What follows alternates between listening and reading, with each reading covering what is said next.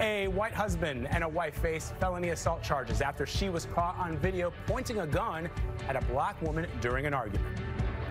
Get away. She got the gun on me. He wants to hit me with the car. Call him. I'm telling. Get away.